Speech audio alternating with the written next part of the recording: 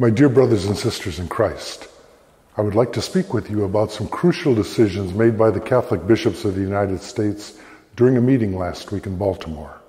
Bishop Cruz and I participated in the assembly from June 10th through the 14th, during which the bishops made important progress. The bishops addressed the crisis that exploded last summer, beginning with revelations regarding the fourth Archbishop of Newark, Theodore McCarrick, followed in quick succession by the report of a grand jury investigation of past crimes of priests in Pennsylvania and the mishandling by the bishops of the reports of those crimes. And finally, a series of allegations that were published by a former ambassador or nuncio of the Holy See to the United States. So what exactly happened last week in Baltimore? The bishops of the Catholic Church in this country approved 3 documents relating to reporting and investigating claims of abuse or intentional mishandling of these cases by bishops. You can find the actual text of these 3 documents on the website of the Archdiocese. Let me now briefly describe each. One document deals with bishops who were removed from office or resigned their office for reasons of sexual abuse or the intentional mishandling of accusations, otherwise called cover-up.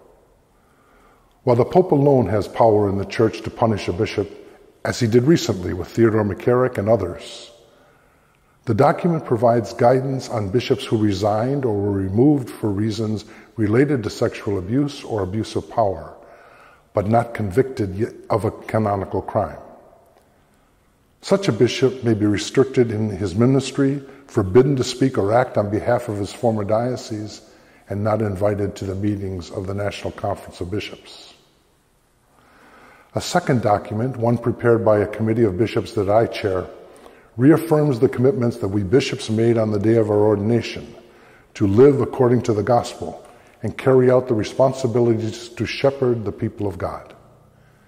We place ourselves under the same high standards applied to priests, deacons, and lay leaders. Finally, we approved a third document that deals specifically with the reporting and investigations of certain complaints against bishops. I'd like to speak a little bit more about this document concerning the investigation of a bishop, archbishop, or cardinal.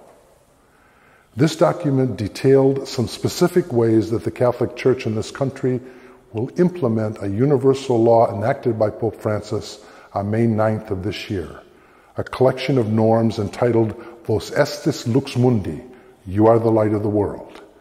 This initiative by Pope Francis establishes new procedures to combat sexual abuse and to ensure that bishops and religious superiors are held accountable for their actions.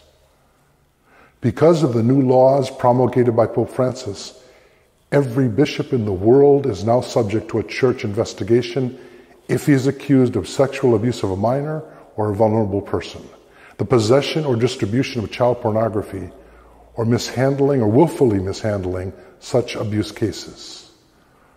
Vos Estis Lux Mundi strengthens the protections already in place in the United States in a number of important ways. First, it expands the definition of vulnerable persons to include seminarians and other persons made to engage in sexual acts due to a power differential or abuse of power. Secondly, it requires internal reporting to superiors and establishes protection for whistleblowers. It also reiterates and clarifies that bishops are subject to the universal law of the Church that forbids sexual abuse and the intentional mishandling of cases. Pope Francis clearly has given strong leadership on these issues.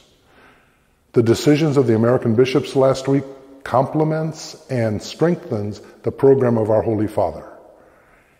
We decided to establish a national reporting system for complaints against bishops. Currently, such complaints can go to law enforcement, the chancery, or directly to the nuncio. The third-party system in the United States will supplement these existing avenues and facilitate and professionalize the process of gathering and reporting complaints. As the Metropolitan Archbishop of the Church in New Jersey, I will have some particular responsibilities in the investigations of another bishop in this state.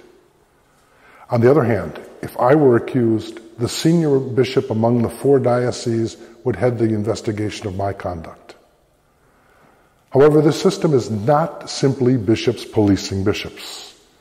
Lay experts will be involved in all phases of the investigation and reporting to the Holy See. The combination of lay involvement, metropolitan leadership, and the final judgment of the Holy See will ensure that complaints are evaluated thoroughly and justice is achieved for the victims' survivors.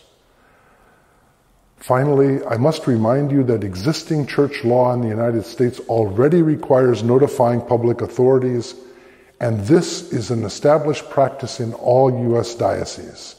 In no way does the church investigation that I've been describing interfere with or replace a civil investigation. There's much more that can be said, but for additional information, I ask you to visit the website of the Archdiocese of Newark for actual copies of the 3 documents approved last week in Baltimore, as well as links, graphics, and more detailed description of the reporting and investigative procedures.